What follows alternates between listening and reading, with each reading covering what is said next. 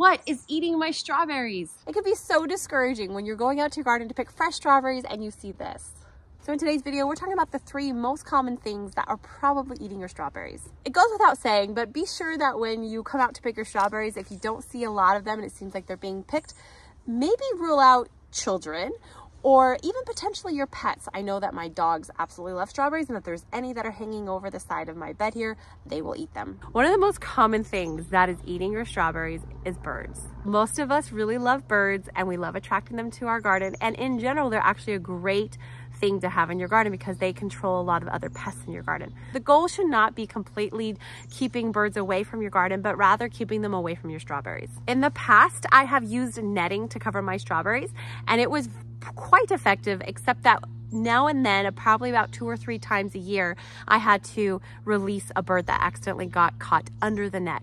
And I don't really love that option. I don't love the potential that I could really hurt a bird. I have seen people that have huge bird issues take their raised strawberry bed and add a permanent lid onto their bed that has netting on top. It has latches and hinges, and they can lift it and they can harvest their strawberries and then close it back up.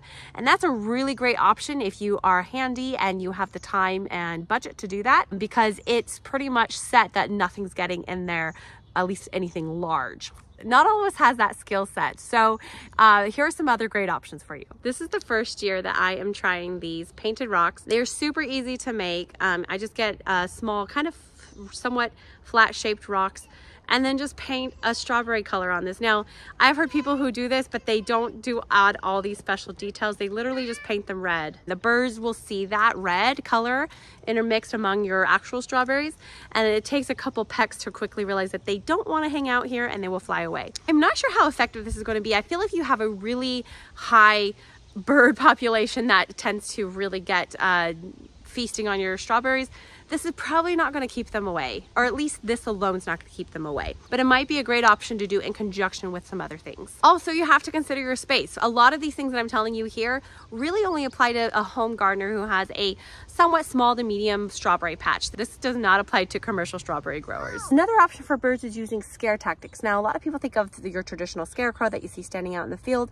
Those aren't very effective, and the reason is because you need something that changes and moves. You know those owls that you'll see on buildings that are supposed to keep birds away and they don't work very well? If you can get one of those that has the moving head that kind of bobbles around, and then you move it around every time you come out to your patch, you move it around your strawberry patch, there's a good chance that will be enough to keep the birds away because it's not stable and staying in the same spot. You know those pinwheels that spin in the wind? Those are fantastic, but get one of those that has the very metallic looking sides to it so that as it spins, it's flashing the sunlight, and it'll be hopefully enough to deter them away if you place those throughout your garden. Birds are definitely tricky ones to handle, but if you use multiple of these, you probably will have some success. Let's talk about slugs. Slugs are the bane of my existence as a gardener. I live in the Pacific Northwest, and slugs are a huge problem here. If you have a huge slug problem, I do have an entire video talking about my slug solutions that I've come up with. For today's video, talking only about strawberries, here are the things that I've tried that some have worked and some have not, and maybe it will work for you. It is common knowledge that slugs do not like copper. In fact, their slime has a reaction to copper that basically shocks them, so they will not cross copper at all. If you have a raised bed, using copper strips like this on the sides of your bed will keep them from going over the side of your bed.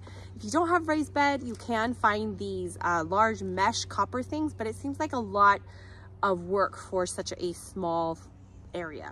I have found the solution did not work very well, partly because my son likes to peel this off, but also it does tend to come off with rain. As soon as my bed gets wet, it wants to peel off. And of course, I live in the Pacific Northwest, so we get a lot of rain. I found this copper tape on Amazon. I'll link it in the comments below. So if you can make this copper tape work, it's a wonderful solution to keep slugs out. I've also used slug traps in my garden, and although it did work and it did trap and kill the slugs, I have heard, and I probably would say this is true, that slugs they can smell that beer or yeast mixture from a long ways away, so it can actually almost attract more slugs to your garden. And even though it does kill them, as it's attracting them to the garden, they could end up feasting on your plants nearby. But that is always a solution you can certainly try within your strawberry patch. I have found when it comes to slugs though that the best way for me is to go out at night and hand pick the slugs off. And I know a lot of people don't love that idea, and I do wear gloves because it is a bit disgusting.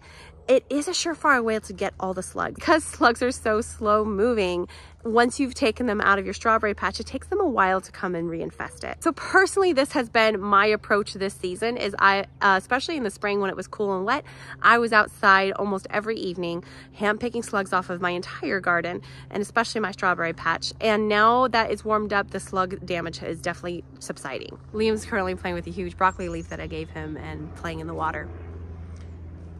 It's a garden kid for you. Now the last pest that could be eating your strawberries is actually two: pill bugs and earwigs. The reason I combine these together is the first thing is the solution is the same for both of them. And the second thing is that they're actually not typically a big garden pest. Earwigs and pill bugs tend to be opportunistic pests in that they really will only become a pest if there's not maybe a lot of other food for them to eat, or if anything that's feeding on them is low. Pill bugs and earwigs are actually really important in your ecosystem of your garden. They are the decomposers of your garden. They will eat a lot of that debris. They're great in your compost pile. They will break down a lot of rotting things. In fact, if you lift up a rotting log, you will almost always find pill bugs. The goal with pill bugs and earwigs is not to completely get rid of them, but to just minimize them and move them to a different part of your garden. One way to do that is by trapping them, and not in a bad way, but in a good way. I took a half a watermelon. You can see that I scooped out the inside here. I do have enough flesh here that is going to attract those bugs that we want to catch.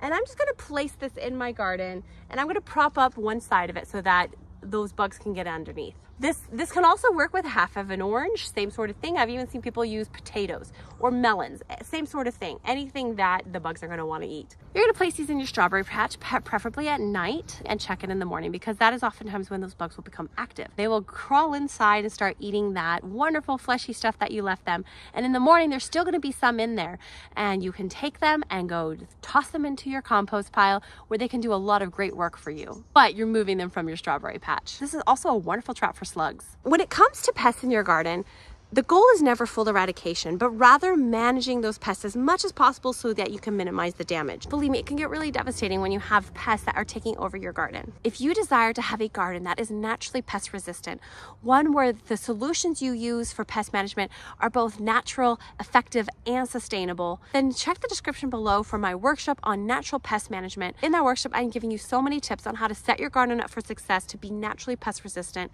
and finding solutions to pests that work with nature and not against it. I hope that you found some helpful tips in this video to figure out what exactly is eating your strawberries and how to manage them. Until next time, go out and grow something. God bless. Oh, what a pretty flower. Thank you. Showing them the rocks in